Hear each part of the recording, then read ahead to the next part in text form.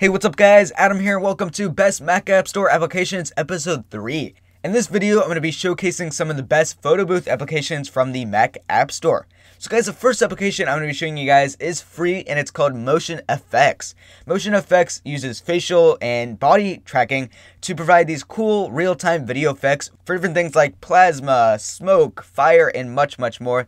I think there's probably over 100 effects in total, and there's a few different panels in the top left-hand corner which allows you to swap through the different types of effects. There's actually some panels for allowing you guys to use your mouse to warp the effects, draw in new effects, and much more with Motion FX, which is free in the Mac App Store. Next up is an application called Phatbooth. I'm sure a lot of you guys are familiar with Phatbooth for the iPhone, and Phatbooth for the Mac pretty much does the same thing. It allows you to load either an image from your computer or just snap one straight in the application. And it allows you to alter the picture, make yourself fat, and it uses facial tracking for this to work. So what you do is you first up go into the application and you click snap picture or load one from your computer. And in the next screen, it allows you to line up your face with the little preset diagram, and basically you just match up your eyes along with your chin and the top of your head. And finally, you just click go and it will now make yourself fat, which is pretty cool.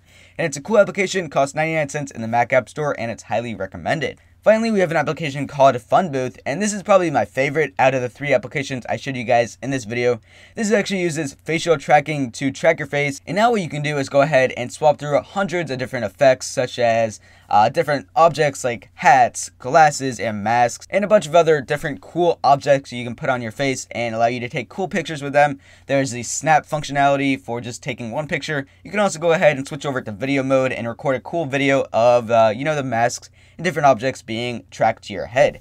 So anyways guys, that is Best Mac App Store Applications Episode 3. Hope you guys enjoyed. If you did, be sure to leave a like rating down below and comment below what your favorite application was out of this video. Anyways guys, thanks for watching.